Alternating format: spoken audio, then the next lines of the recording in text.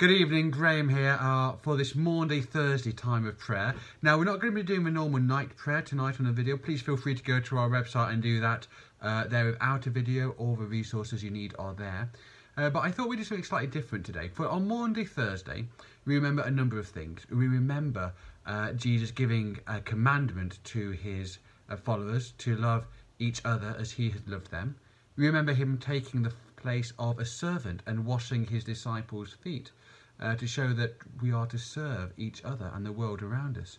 But we also remember him taking bread and wine and doing what we now class as the beginning of Holy Communion, what we do every Sunday when we can meet in our churches. Now, obviously, we can't meet right now to do communion. So this is a small service of something called spiritual communion, which is a way of just coming before God without any bread or any wine, but claiming those promises that he gave and saying that we want to be fed by his promised Holy Spirit.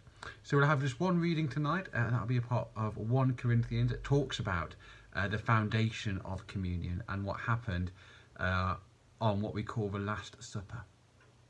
So I'm going to take a moment or two of silence and then we'll begin. The Lord is here. The Spirit is with us.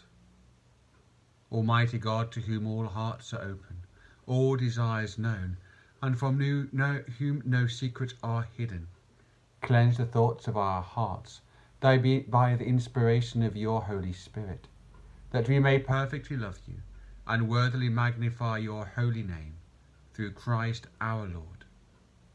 Amen. Now, our reading from 1 Corinthians. For I received from the Lord what I also delivered to you, that the Lord Jesus, on the night when he was betrayed, took bread. And when he had given thanks, he broke it, and said, "This is my body, which is for you. Do this in remembrance of me." In the same way also he took the cup after supper, saying, "This cup is the new covenant in my blood. Do this as often as you drink it, in remembrance of me. For as often as you eat this bread and drink this cup, you proclaim the Lord's death until he comes." Now, we are going to say the Lord's Prayer, and then there are a few points of this prayer going forward. So after the Lord's Prayer, we'll have an act of contrition, which is a chance to say how much we love Jesus, but also to repent, to say sorry for those things that we've got wrong.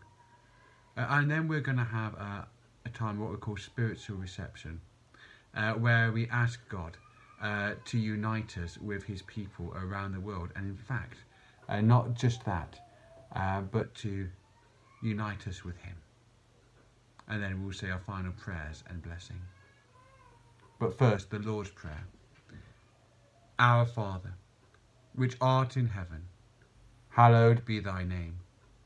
Thy kingdom come, thy will be done in earth as it is in heaven. Give us this day our daily bread, and forgive us our trespasses, as we forgive them that trespass against us. And lead us not into temptation, but deliver us from evil. For thine is the kingdom, the power and the glory, for ever and ever. Amen. I love you, Jesus, my love above all things, and I repent with my whole heart of having offended you.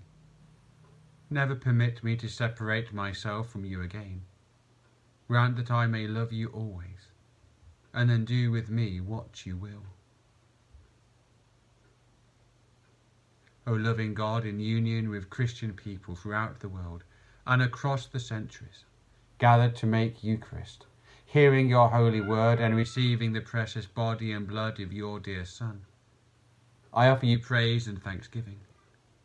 Even though I am exiled from tasting the bread of heaven and drinking the cup of life, I pray that you will unite me with all the baptized and with your Son who gave his life for us. Come, Lord Jesus, dwell in me, and send your Holy Spirit that I may be filled with your presence. Jesus, as the hem of your garment touched in faith, healed the woman who could not touch your body, so may the soul of your servant be healed. For though I cannot receive you in the sacrament, I can, through this offering of my prayer, receive you in my heart.